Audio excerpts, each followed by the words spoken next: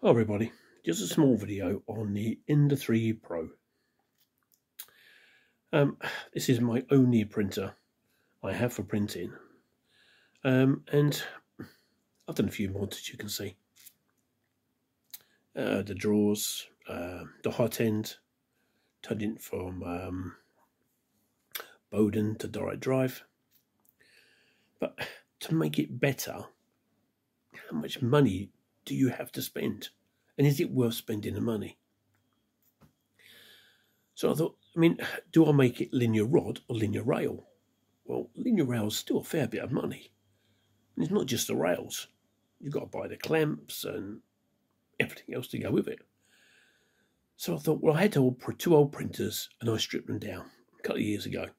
RoboWire 1 and the MakerBot CT, the wooden version. So I have all got the rods and the bits.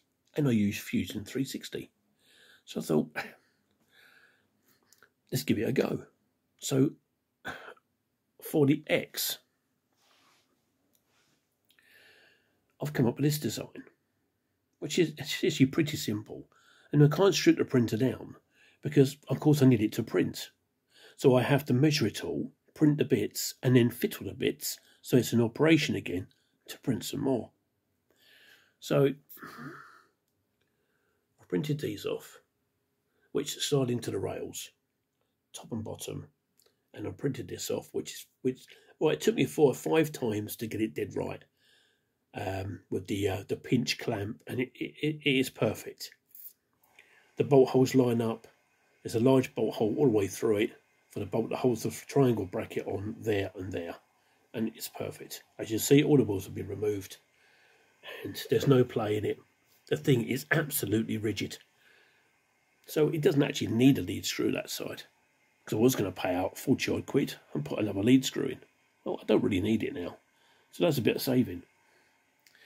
So at the moment, all it's cost me is my time and PLA for printing. And of course, yeah, time again for Fusion. So we're going to go on to this side. Now this side will be similar. Instead of it sliding into the rail here, basically it will slide into the top and then come out a bit further. Because remember, on the X, we have all the motor drive, and this is all going to stay in place. Same as the extrusion. So there'll be a fork, which will come over the top here, in between the motor, and use the original bolt holes, same as the other side. And the bottom will be slightly different again, where it will go into 2 grooves, slide all the way through, but of course you've got 4 bolts, so it will have an overhang so you can slide it backwards and forwards. So I thought, great. I thought, then we got to do the Y. Well, the Y is actually quite easy. It's actually easier than what you think, because I can use these, which will still slide into the rail both sides. So 2 in the front and 2 in the back. I have got to watch the stop switch, but I can get around that. And then basically measure the 2 holes underneath for the wheels, and basically make a part exactly the same as this to go underneath, and that will sort the Y out.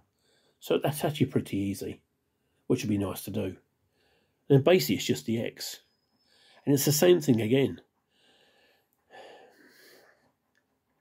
Once this is done, that'll be absolutely fine. So if we come over to Fusion,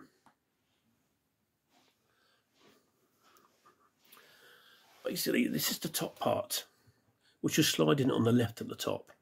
As you can see the two rails which slide into the extrusion,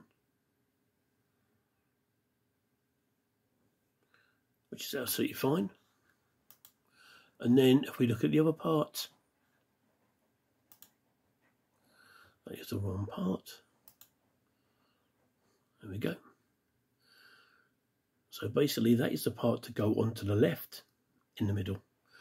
So as you can see, it's like the right hand side.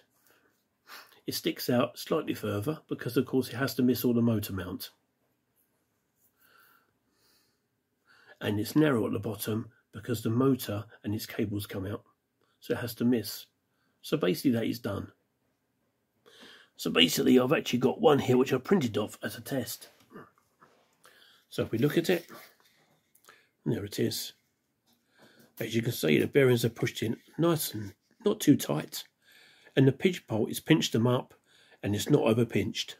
So I reckon it's a pretty good design.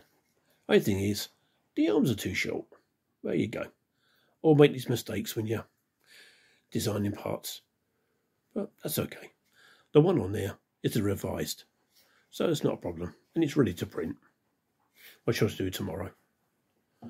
So that's how I've got so far. Hope you liked this video. There will be an update later for it, for the rest of the printer. So please give me a thumbs up and subscribe and perhaps become a Patreon. So thank you very much for watching and see you later. Bye bye.